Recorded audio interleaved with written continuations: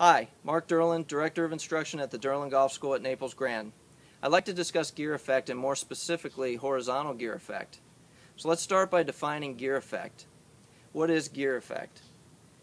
When I hit the ball anywhere but the center of the club face, it's going to create twisting of the club head.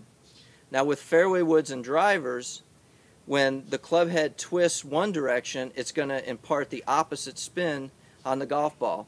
For instance, if I hit it off the toe of the club for a right-handed player and the club twists clockwise, the golf ball is actually going to come out with counterclockwise twisting, or spin would be the more appropriate word for the golf ball, but counterclockwise spin, so draw spin.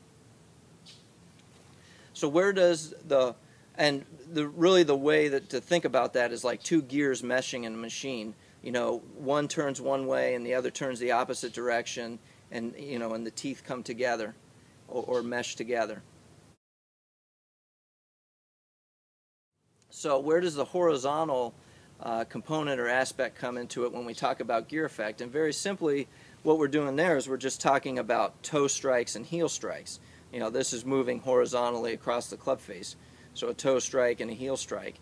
And what happens with a toe strike is the club is going to twist in a clockwise fashion, and it's going to impart counterclockwise spin on the golf ball. So the golf ball is actually the ball's going to launch right, but it's going to draw back towards the middle of the fairway. And when I hit it off the heel, it's going to create counterclockwise twisting of the club head, imparting the opposite spin or clockwise spin on the golf ball, so it'll fade back to the center. It's really something that the manufacturers build in. It has to do with bulge and of the club face, and I don't want to get into all that right now. But it's basically built in there by the manufacturer, so when we do hit it off the center of the club face, it's basically correcting the flight, so the ball will hopefully stay in play.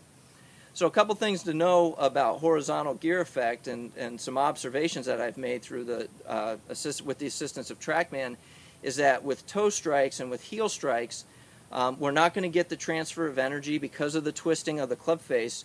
So we're not going to get the distance that we typically get when we hit it off more towards the toe or more towards the heel. And the other thing that I see a lot is I see a lot of the big misses come with off-center hits, especially people who have high club head speeds.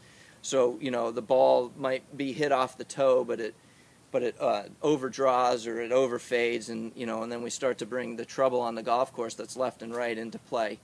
So hopefully that helps you understand horizontal gear effect a little bit better and gear effect overall.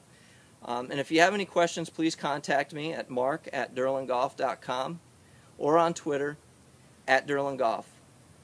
Thanks for watching.